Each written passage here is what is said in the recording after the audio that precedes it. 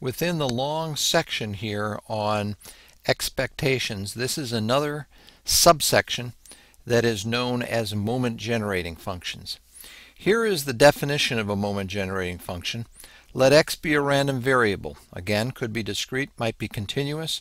The moment generating function of x is, and you can see that the moment generating function is defined as an expected value.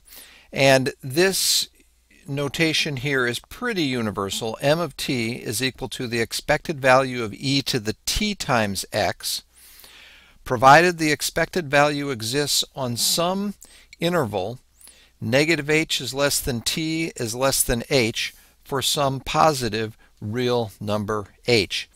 This expected value has to exist in some neighborhood about 0.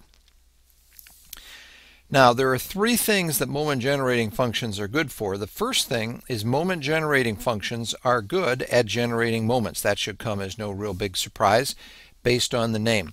But there are two other things that are very important that moment generating functions can do. First of all, they are very good at finding the distributions of sums of independent random variables.